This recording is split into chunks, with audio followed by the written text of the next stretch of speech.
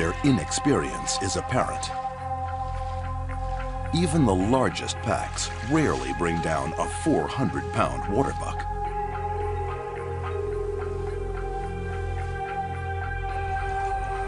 Weeks later, Peter and Jellis are still waiting for a breakthrough.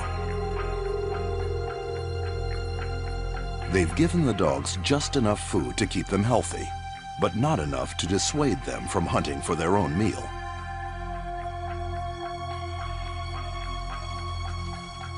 Finally, they see an encouraging sign.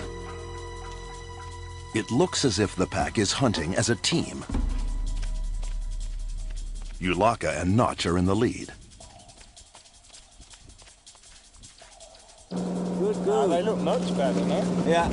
Oh, that's great. They're beginning to gain the stamina their species is famous for. Fit wild dogs can run as fast as impala, up to 40 miles an hour for up to 4 miles. These dogs aren't that fast yet, but they catch up with the fawn. Success, their first kill.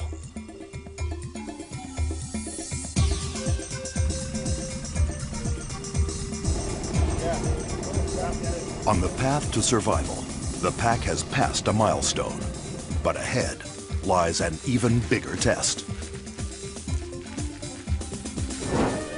This is Mutual of Omaha's Wild Kingdom.